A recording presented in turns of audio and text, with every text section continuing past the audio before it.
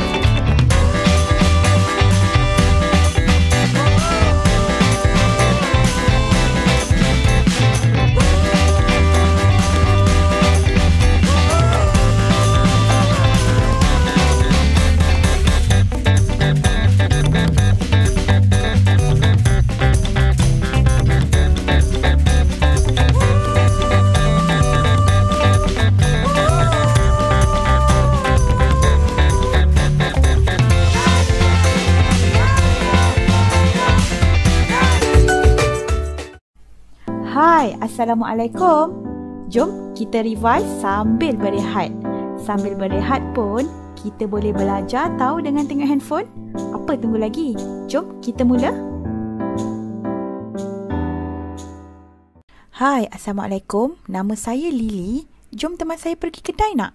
Tapi sebelum pergi kedai, saya nak jumpa Siti dulu dekat rumah Siti, di mana jaraknya dari sini 1 kilometer. Kemudian saya nak pergi ke taman sekejap. Daripada rumah Siti ke taman 2 kilometer. Dan daripada taman, saya rasa sebelum pergi kedai, saya nak singgah dulu dekat library. Dan jarak dari taman ke library adalah 1 kilometer. Akhirnya daripada library saya jalan lagi sehingga ke kedai dan jarak daripada library ke kedai adalah 2 km.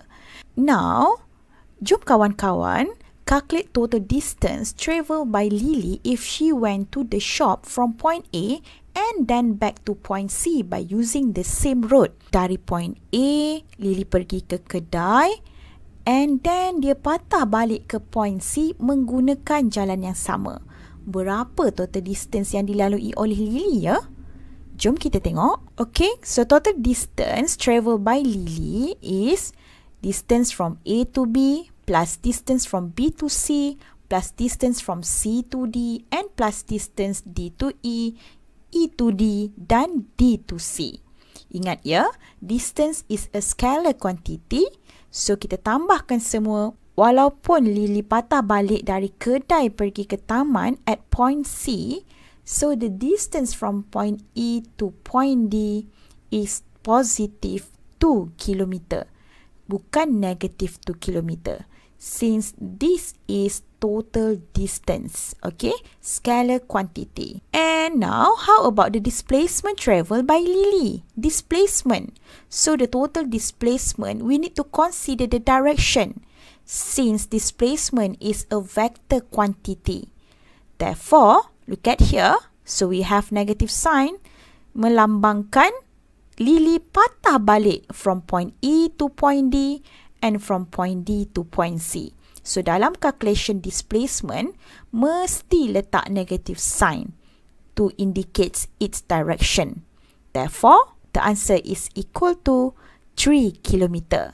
Okay? Total distance 9 km and total displacement 3 km. Boleh bezakan tak? Okay, very good. Okay, so now let's continue. What is velocity? Do you remember? Ingat lagi ke? So velocity is a rate of change of displacement. And what is the difference between instantaneous velocity and average velocity, and what is uniform velocity? So, let's start with the first one, which is instantaneous velocity. And remember, velocity is a vector quantity and it has magnitude and direction. So let's say we have a car here, and this car will move to the right, and its initial point at point A. Dia mula dekat point A, and the initial velocity is 0 meter per second at t equal to 0 second. Dan kereta ini akan bergerak sehingga ke point B, and the velocity at point B is equal to 5 meter per second, and the time taken to travel from A to B is 4 seconds. And then it will move to point C, and the velocity at point C is 8 meter per second, and the time taken from B to C is 3 seconds. And remember that instantaneous velocity is a velocity at a specified position or instant of time along the path of motion. Maksudnya, dekat specific position ataupun dekat instant of time, specific time, for example, at point B, the instantaneous velocity at point B is 5 meter per second. Ataupun kita boleh cakap that the instantaneous velocity is the instantaneous rate of change of displacement. Okay, so instantaneous velocity is the instantaneous rate of change of displacement ds over dt. Jadi kalau kita ada equation of displacement, so we can differentiate displacement equation respect to time t. Now let's look at example. So here we have s equal to 4t squared minus 2t. Ini adalah displacement equation. So bila kita differentiate this equation respect to t, then ds over dt is equal to 8t minus 2. So let's say kita nak cari what is the instantaneous velocity when t is equal to 2 second. Jadi kita perlu substitute t is equal to 2 seconds in equation of instantaneous velocity yang kita dah differentiate daripada displacement equation tadi. Therefore, v is equal to 8 times 2 minus 2, and the instantaneous velocity at t equal to 2 seconds is equal to 14 meter per second. Jadi, macam mana? Boleh faham ke?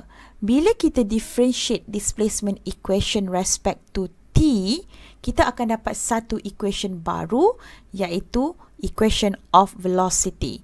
So, bila kita nak cari what is instantaneous velocity at t equal to 2 second, kita substitute saja dalam velocity equation. And how to find instantaneous velocity of non-uniform motion? Macam mana kita nak kira instantaneous velocity of non-uniform motion? Jadi, jom kita tengok pada graf di bawah. Graf ini menunjukkan non-uniform motion of an object. Contohnya seperti sebuah kereta sedang bergerak. Jadi kalau kita nak kira what is the instantaneous velocity at t1, we need to calculate the gradient of the tangent to the curve at point Q.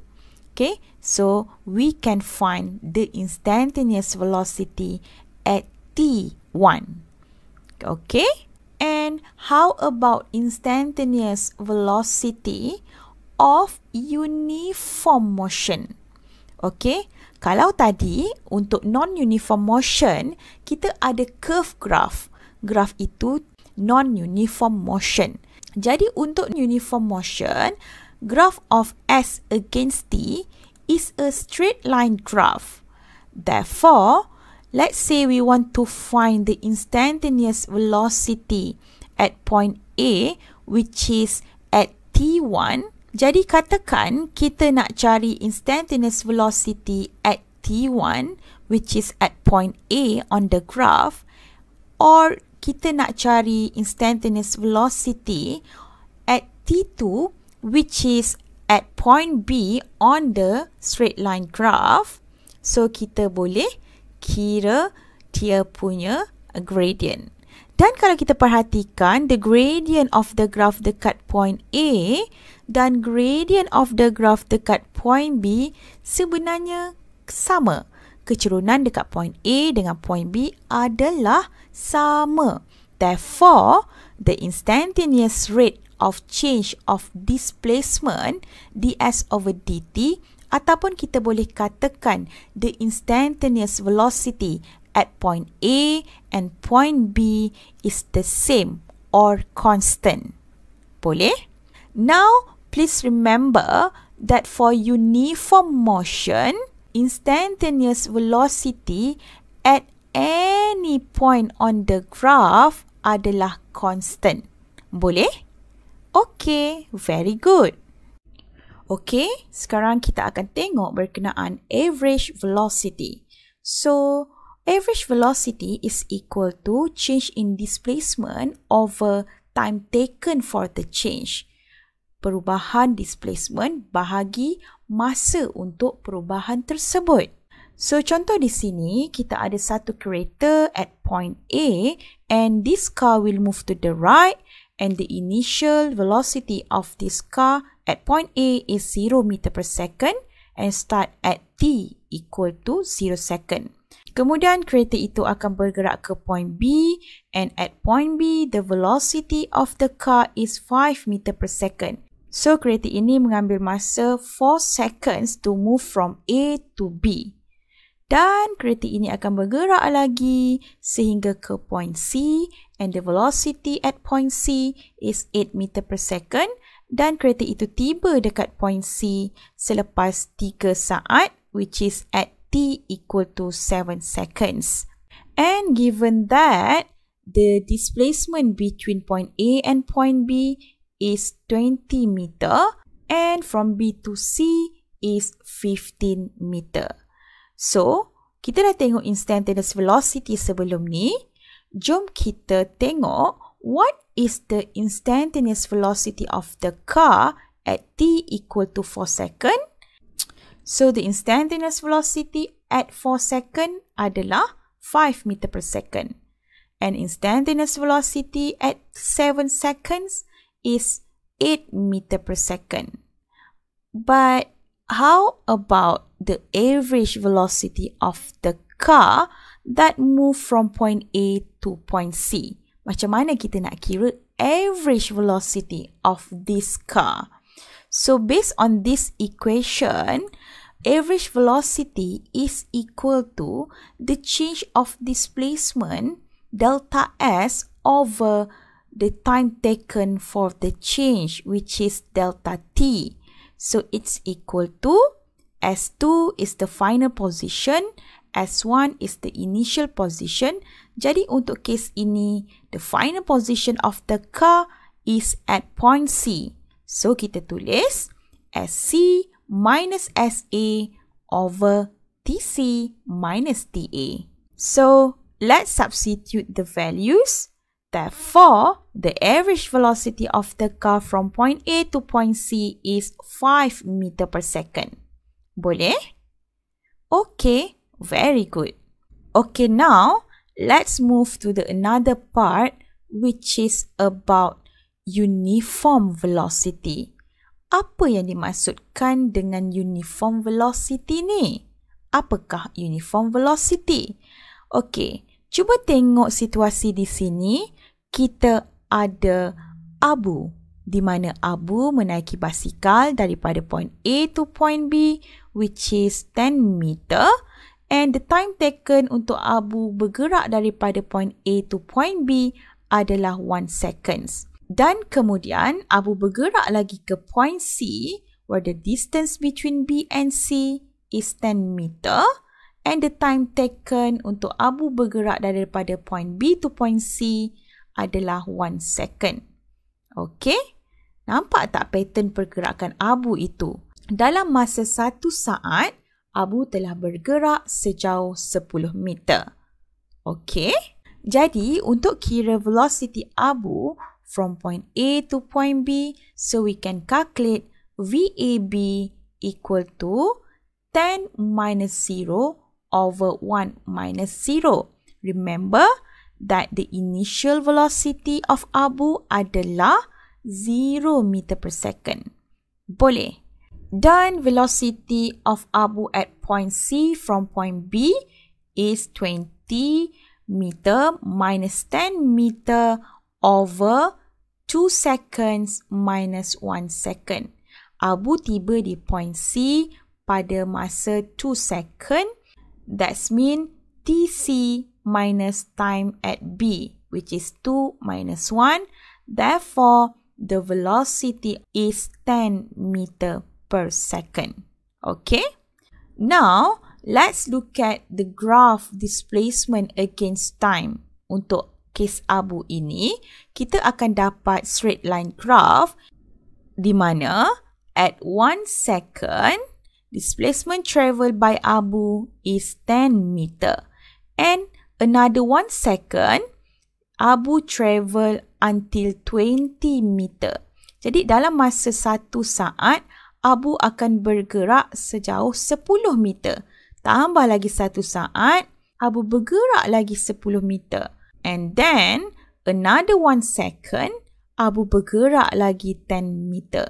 Jadi kita nampak the pattern of the movement is uniform. So now we can conclude that based on the gradient at 1 second, 2 second, 3 second, we can say that the gradient at any point on the graph is the same. Ataupun kita boleh kata the gradient at any point on the graph is constant. Okay, gradientnya sama. And remember again that the gradient of ST graph will give you the value of the velocity of the motion.